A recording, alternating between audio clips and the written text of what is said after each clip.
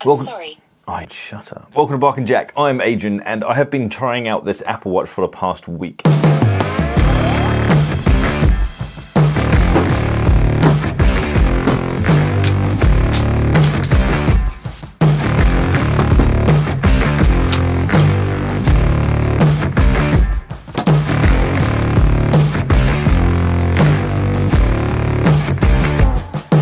This is the 44mm Space Grey in aluminium, the cheapest version of the Apple Watch. Well, it's cheapest 44mm version of the Apple Watch, and it is the Wi-Fi only, so it doesn't have the cellular chip in it. I'll talk about why I didn't go with the cellular version later on. This isn't my first Apple Watch. I actually had the original Apple Watch back in the day. What was that, 5 years ago, I think it is now. I sold it because I just didn't use it enough. It kind of just ended up sitting around. I kind of feel like these devices you need to make it part of your life. I decided to give it another go because it's kind of become socially acceptable to wear two watches, to wear an Apple Watch and a mechanical watch. I did try to double wrist, but it wasn't something that just felt right. It might be something that feels right after a long period of time, but actually it just felt a bit weird wearing two watches, so I kept it just to one watch.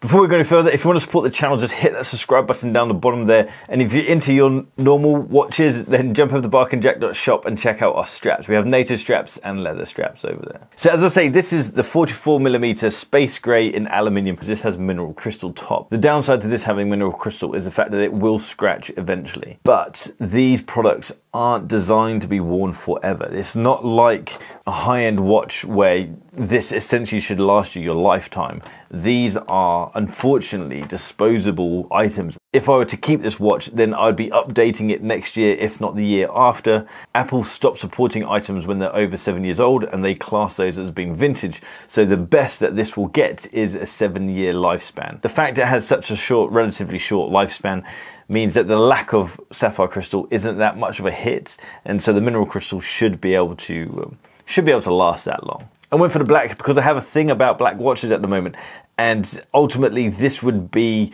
something that I don't really want to be eye-catching. I kind of want it just to be an item there to support me, as opposed to be like one of my other watches, which would be a piece of jewelry. This would kind of just be like an iPhone. It's just there to support what I do. Emails, text messages, and so on. It's not there to be a good-looking device, so to speak. What I find appealing about the Apple Watch is how it is an extension to your phone. The phones are absolutely massive now, and the idea that this can just be sat in the office or sat in the bedroom and I can walk around the house and still pretty much have access to the majority of things that are on my phone just on my wrist is really quite handy. I also like to have my phone on silent. I rarely pick up phone calls, so the fact that I can kind of monitor what's happening on my phone on my wrist it's just convenient, and I guess that's what we're paying for, is that convenience. The apps that I found most useful on here are the simple things, just like having mail. Having mail pop up and know whether I need to action something or not action something. Simple things like having alarms on my wrist. None of my watches have any sort of alarm function. And so actually just having something simple like an alarm function on your wrist is actually really handy. For me, it's more of the organizational kind of businessy bits that I like. So having calendar notifications on my wrist is really useful. Again, I have my phone on silent, and so notifications come up, but they don't alert me to those notifications. Whereas on my wrist, this thing can just do its little haptic kind of vibration, and it's just a very subtle thing, and it can just draw you in to say, hey, you're supposed to be doing something. I started the watch that I poo-pooed for a while. I just didn't, not that I didn't get, it just didn't really interest me, was the whole wellness part of the watch. So after a while, the watch will tell you to stand, or it'll tell you to breathe, and by breathe, it actually means meditate. It sounds silly because we're humans and we have brains and we can decide when we want to stand and not stand. And it'd be easy for someone to say, I don't need a watch to tell me to stand. But actually, I've realized I do need a watch to tell me to stand. I can sit in this office in my studio and just work all day and pretty much just get up to feed myself and empty myself, and that's pretty much it. But actually that is really bad for you. And if you work in an office like me and you're not active like me, it's pretty much guaranteed that you have a bad back.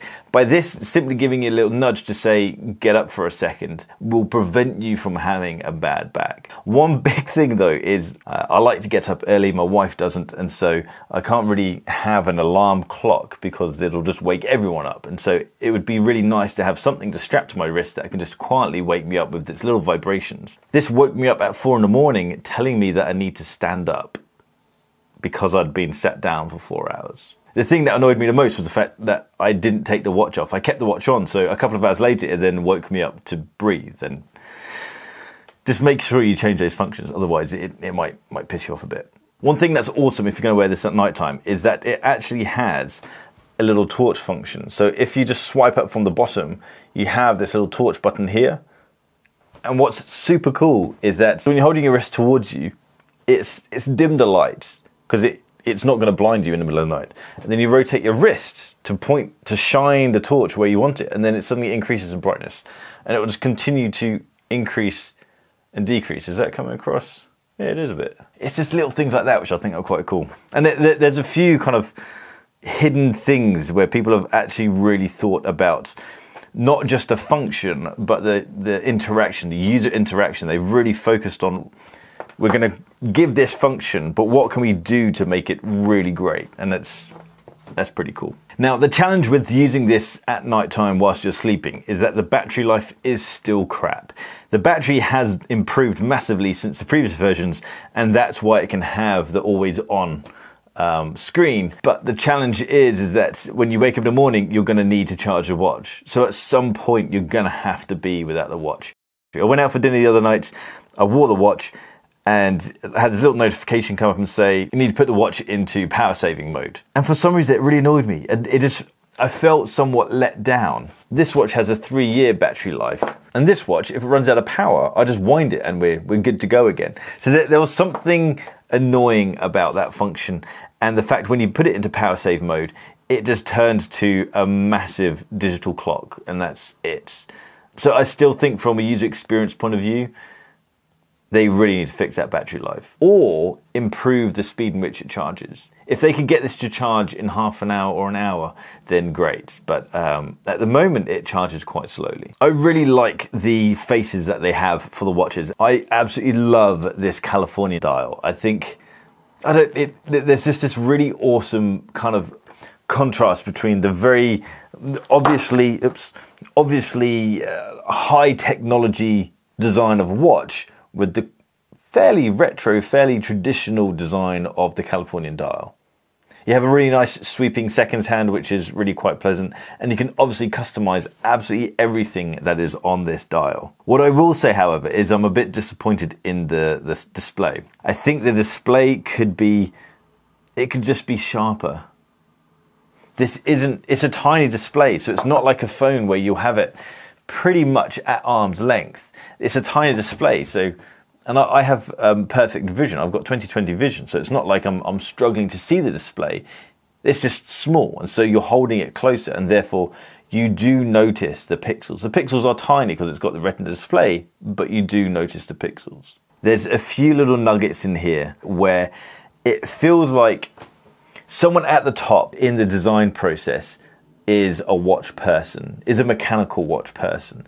Because there are things in here which really do feel quite mechanical. And there's some setting the alarm. When you set an alarm on one of these things, there's a real nice mechanical feeling about it. The typography and design of the dial is quite obviously inspired from a pilot's watch. But when you move the crown to set the hours or the minutes, it's just such a really pleasant experience. You're not going to be able to see this, you're not going to be able to feel it. It's the haptic motor inside is vibrating, is moving to give you this kind of this response from when you're moving the crown, and it's so well done. Someone has really sat down and thought about this. And the haptic motor, it does make it feel like you're moving gears.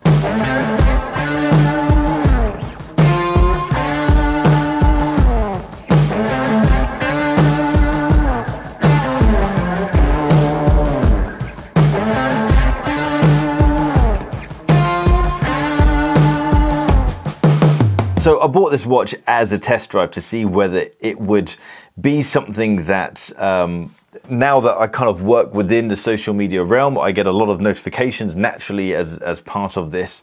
And I thought it'd be useful to have that direct connection to YouTube, direct connection to Instagram, WhatsApp and everything else. But I don't want that, I've realized. I struggle with keeping up with the social media side of all of this. So actually just being reminded that I haven't read X message or replied to email X.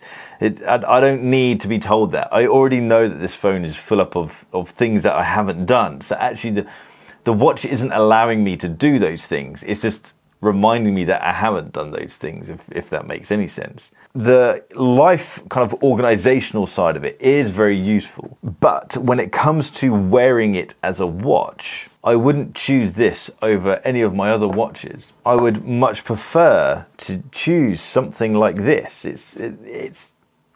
This is just more me, and it actually, maybe the fact that this can't tell me that I have an email that I need to reply, or this can't tell me that I have to go do X, Y, Z. Maybe I like that simplicity. Style-wise, you can make this a very good-looking watch. There are so many faces in there, and there's so much customization that you can do that you can just make it a good-looking watch. But that's all I need. I don't need all of this.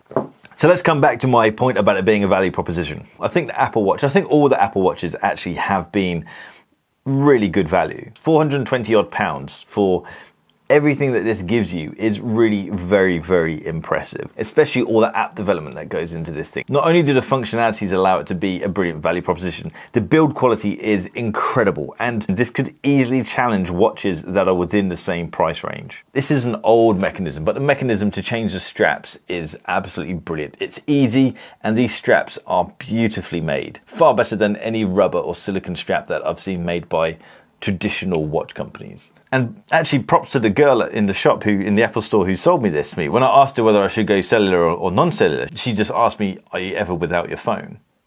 Well, no, of course I'm never without my phone. Well, you don't need the cellular version then. I think she saved me like 100 quid or something. So yeah, props to her. So I think as an overall package, if I was to be a one watch person, and not be into mechanical watches, obviously, then I think this would actually be a really good value proposition. If you can get over the mindset that you're going to have to change it in a couple of years, or you'll probably just want to change it in a couple of years. Basically, there's going to be two people who should buy this watch. It's going to be the person who can kind of dedicate their arm space to wearing this sort of thing so that you get the most out of the watch. You need to know your way around the watch to get the most from it, and also it needs to learn you need to learn it to kind of really make it part of your tech ecosystem. The other side of it is just tech heads who just wants to have the latest gadget. It is a superb gadget. It is very, very impressive what they've crammed into this little thing. For anyone in between, I'd say it's not really worth it. For me, I love my tech. I am surrounded by tech. I used to work for Apple, and my whole house is Apple. But actually, I don't think this is for me. Guys, drop me a comment down below and let me know what you think about the Apple Watch. I'm really not interested in people trying to have a debate around whether it's a watch or not. Patek Philippe described what they create as wrist format timekeeping instruments. This is a wrist format timekeeping instrument. A watch. End of. Guys, if you want to support this channel, hit that subscribe button down there, or jump over to barkandjack.shop and check out our straps that we have over there. We have leather straps and NATO straps. If you want to check out previous videos and articles, jump over to barkandjack.com. If you're on Instagram, go check me out at barkandjack, and I'll see you guys next time. Take care.